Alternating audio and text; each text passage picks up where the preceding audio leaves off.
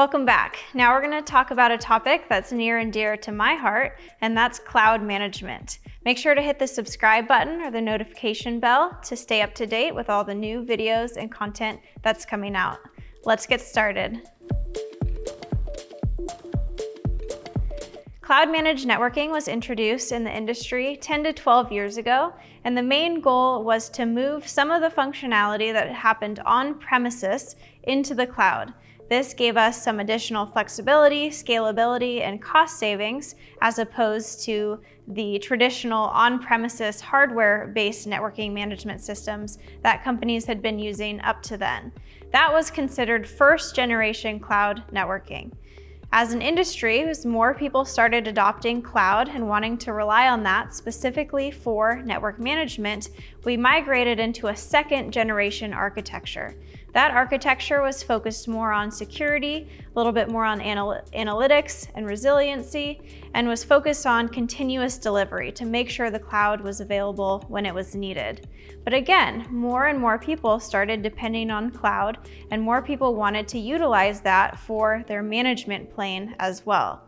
So some vendors migrated into a third-generation cloud infrastructure. And the main components of this third generation were real-time innovation, artificial intelligence, machine learning, and continuous deployment. And this utilized the concepts of microservices that I went over earlier. Now, when Extreme acquired Aerohive Networks in 2019, they acquired a platform called Hive Manager Next Generation. That was a third-generation cloud platform.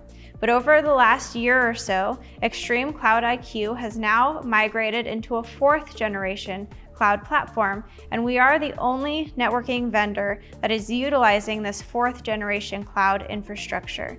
The main differentiators in the fourth-generation cloud are things like dynamic segmentation, dynamic licensing, and capacity, but also containerized microservices, which is a really exciting way to integrate additional applications into the cloud management plane.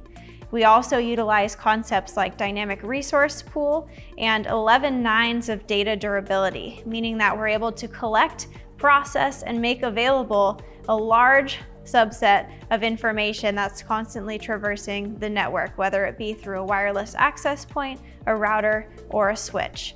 Again, there's been a large migration in the cloud networking industry in general, from that first generation cloud 10 to 12 years ago, all the way up to the fourth generation cloud that Extreme is utilizing today.